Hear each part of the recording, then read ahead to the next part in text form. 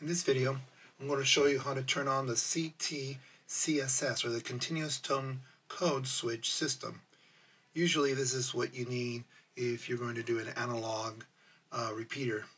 So you're going to click on Menu, and you're going to go to number 11, then Menu again. CTCSS. Let's go back. Confirm. If you need to know how to get to Menu 11, use the up and down arrows or press 11. Okay. CTCSS. Press Menu to activate that. Right now it's off. Let's say you have a CTCSS or PL number of 100. There it is, 100.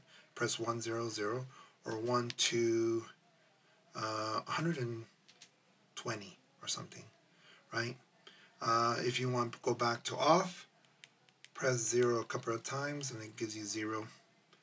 And then to confirm, let's say you want to go 100. You want to confirm, press Menu. Confirm. And then you want to exit. Now you see CT here, and that means it's ready to do its job. If you like these videos, please subscribe. I would appreciate it. Thank you.